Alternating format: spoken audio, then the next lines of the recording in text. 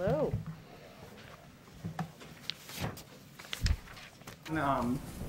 With the influx of young people and just migrants in general to the southern border, is there any sense, and I asked this question with the person, obviously you're only 2 months into the administration, but early on you and Secretary Mayorkas very much stressed humanity and trying to move away from the last administration.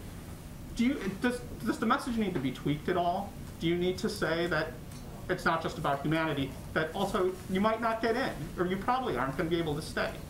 Well, humanity will always be a value from the president on down, but you are right that we are continuing to work to convey to people in the region that this is not the time to come, that the majority of people who come to the border will be turned away, which is factually accurate.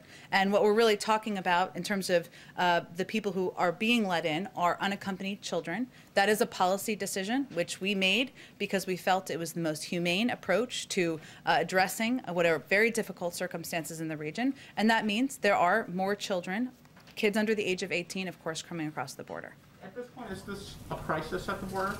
Look, I don't think we need to sit here and put new labels on what we have already conveyed is challenging.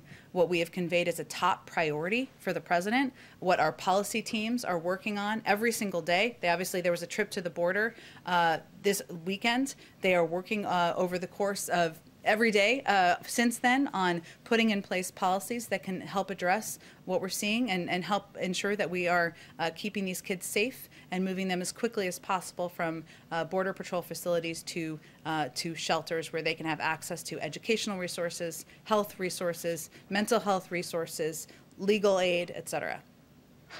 Go ahead. Follow up on that, Jen, thanks.